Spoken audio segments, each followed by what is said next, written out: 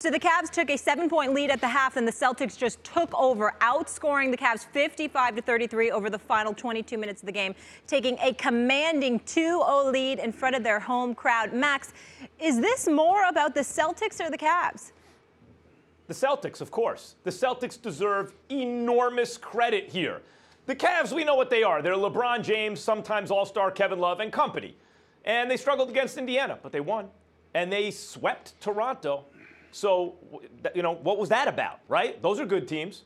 The Celtics are a very good team. That's maybe a great one. I mean, with Kyrie and Gordon Hayward, you figure they'd be a great team and an actual challenge for, at this moment, what looks like Golden State, but whoever comes out of the West. But even without those guys, the Celtics are a very good team. Why was this about the Celtics? Stephen A. LeBron get any points in transition? Like any at all? Did he get out in transition at all? How many uncontested shots did he take out of 29? 1. They contested 28 of LeBron's 29 shots. And then they shut down everyone else, too.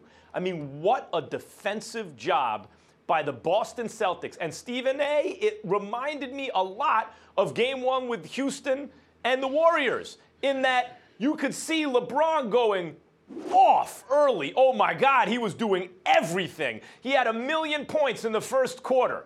And you thought to yourself, just like with Harden and the Rockets, damn, this guy is working awfully hard for not much of a lead. It's like they have to work a lot harder than the Celtics do just to kind of barely keep their heads above water. And sure enough, class told overtime.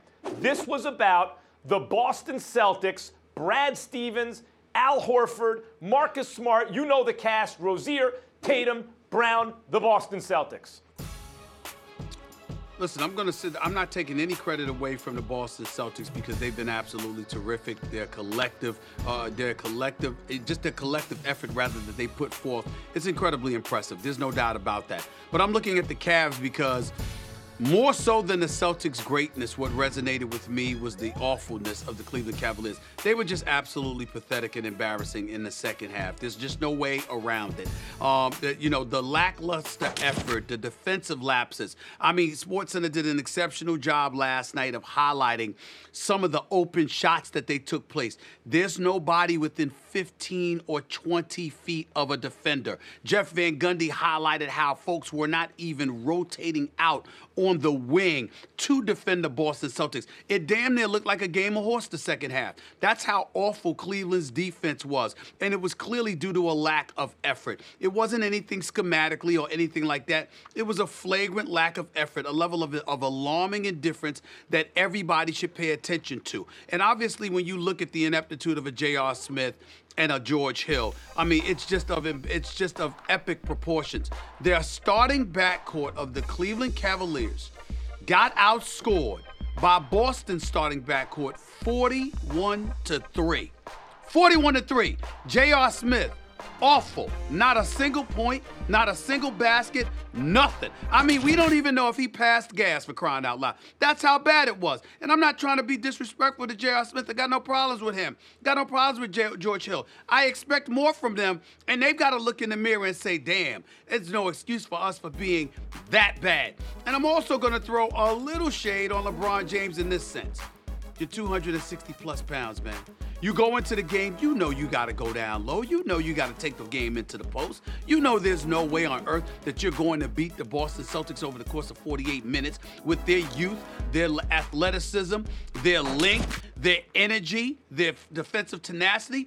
You are not going to beat them shooting perimeter shots. LeBron is a brilliant basketball mind. You've got to know this. That's not most of the blame, of course not. We know most of the blame is on his supporting cast. But you got to know when and how to stop the bleeding. And he had 21 points in the first quarter, but he wasn't really going into the post. Now, that might have been because of the shot to the jaw he took from Jason Tatum's shoulder, and he may not have been the same. All I'm saying is you're 260-plus pounds. You got to play a man's game and take it to the post because you're not beating the Boston Celtics being on the perimeter. But ultimately what it comes down to is that J.R. Smith was left in the lineup. He was god-awful, along with George Hill.